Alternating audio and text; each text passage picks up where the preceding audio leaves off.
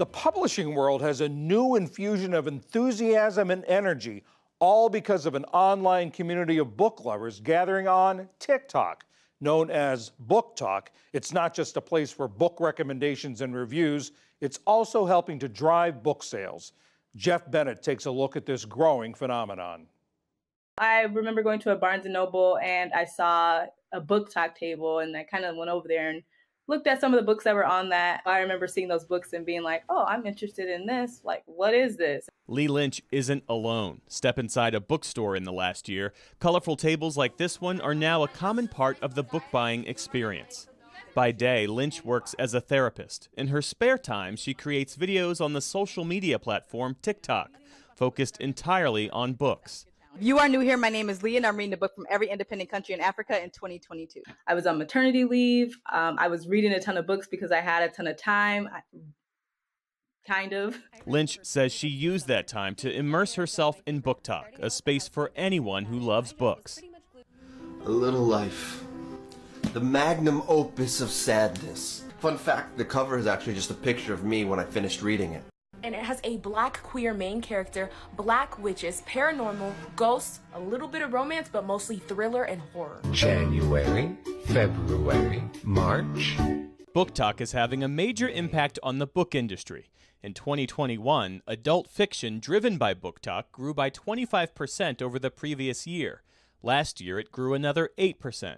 I think a lot of people hopped on TikTok, especially during the pandemic, because we were isolated. Adrian Cepeda, who owns a bookstore, has himself jumped into the world of Book Talk. This was a way for me to reach people again through books and recommendations and really try and talk to them again about what they wanted to see and what they wanted to read. Cepeda says his own Book Talk videos and others are driving sales at his store. The minute a Book Talk video goes viral, the sales in my store go up for that book. Book Talk has become the go-to platform for readers looking to find recommendations for books in all kinds of genres, not always in the mainstream.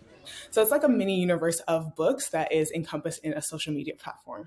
Chama Woozy, who goes by Chibi Reading on TikTok, has 17,000 followers. You're going to get your nonfiction, your true crime, your fantasy, your romance, all of it.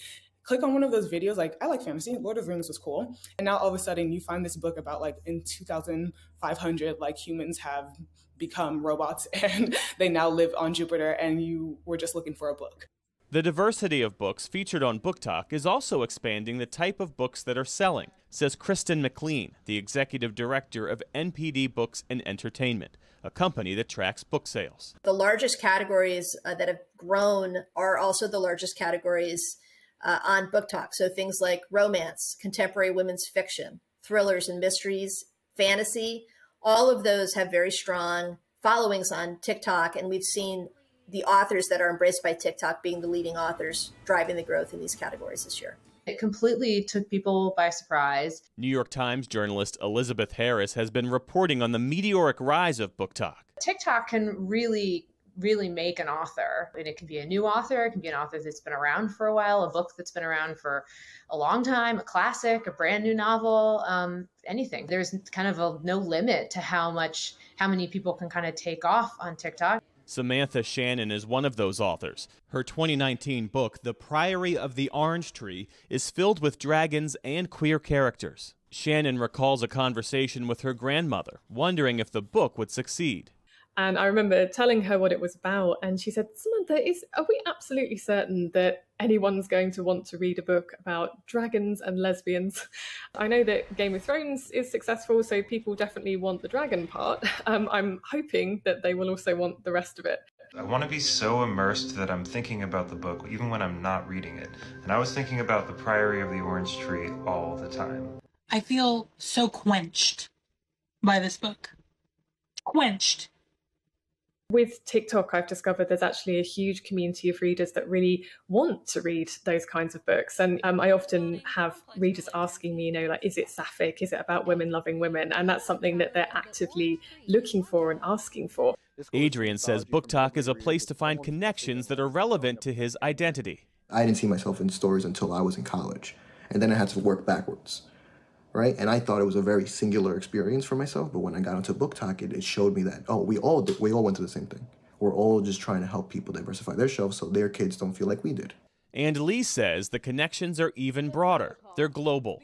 Being able to join this community and find other people who not only look like me, but also share this interest was such a big moment for me. It made me just feel a part of a community, of a greater community than what I grew up in.